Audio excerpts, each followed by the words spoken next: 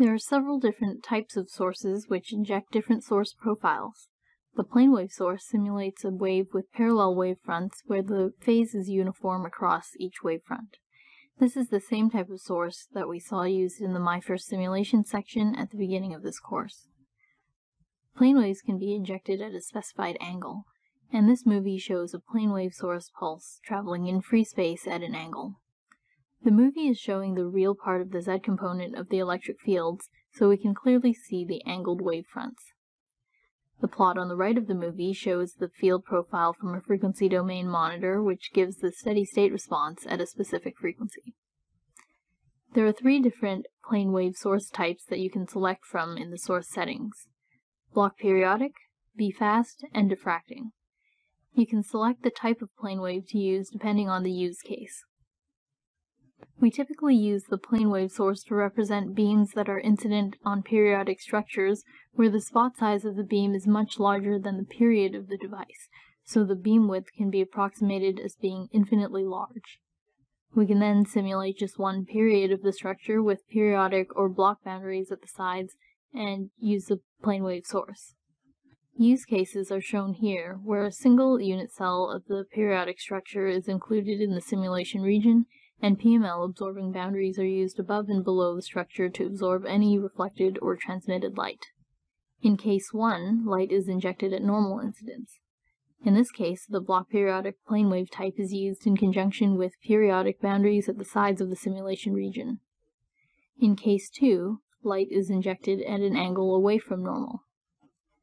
If the source is single frequency, then the Bloch periodic plane wave should be used in conjunction with Bloch boundaries at the sides.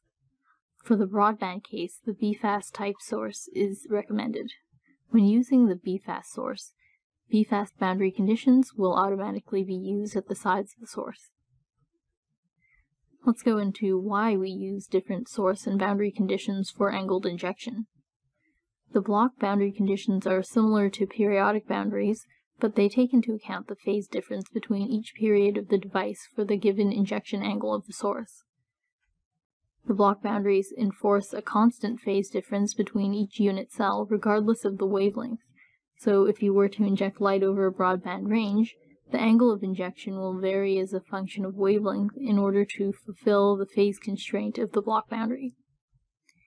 Here's an example where, although the angle theta setting is set to 30 degrees, only the center frequency is injected at 30 degrees, and the angle varies over the frequency range. Because of this, the Bloch boundaries are only recommended when running single frequency simulations. For broadband simulations, the BFAST source type and boundaries should be used. BFAST is short for Broadband Fixed Angle Source Technique, and it allows the injection of light at a constant angle over the broadband wavelength range. When using the BFAST plane wave source type, the sides of the simulation region will automatically use BFAST boundary conditions. Note that BFAST can be used for single frequency simulations, but it's not typically recommended since it requires more computational time compared to using the Bloch periodic plane wave with Bloch boundaries. For more information about how BFAST works and tips for using BFAST, go to the knowledge base. The relevant links are listed below. In addition to using plane waves to represent infinitely wide sources, it's also possible to simulate a plane wave diffracting through a rectangular aperture of a given size. You can do this by using the diffracting plane wave source type, where the spans of the source determine the size of the aperture. For example, in the well-known Young's double-slit experiment, a plane wave diffracts through 2 apertures, and the image of the interference pattern between the light from the 2 apertures is projected onto a screen some distance away. We have an example of the double-slit experiment simulated using plane wave sources in our online knowledge base. As you see in the image on the left, we use 2 diffracting plane wave sources to represent the light passing through the 2 apertures. When using the diffracting plane wave source type, the sources should be contained within the simulation region and shouldn't intersect with the boundary conditions. The boundary conditions can be set to PML if you want to simulate open absorbing boundaries. The source spans determine the size of the aperture that you want to represent.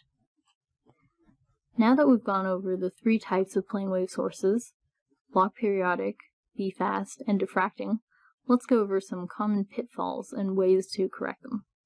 The first one is trying to represent a diffracting plane wave by using the Bloch periodic plane wave type and setting the span of the plane wave to represent the aperture size.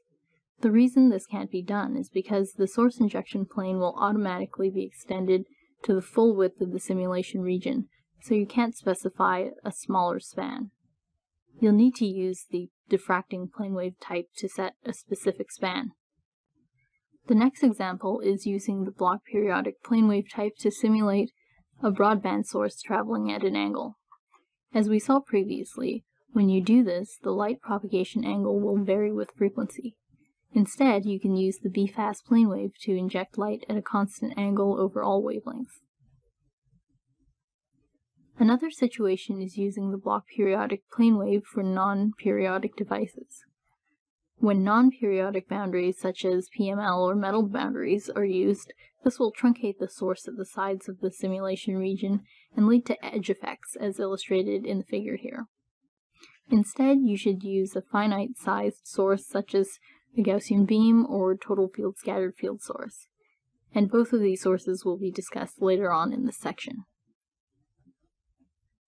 Finally, you can't use the BFAST plane wave to simulate non-periodic devices, and the reason for this is because the BFAST boundaries assume a periodic structure, so the results that you get from the simulation would be as though the source is infinitely wide and the structure is periodic, with the period being equal to the span of the simulation region.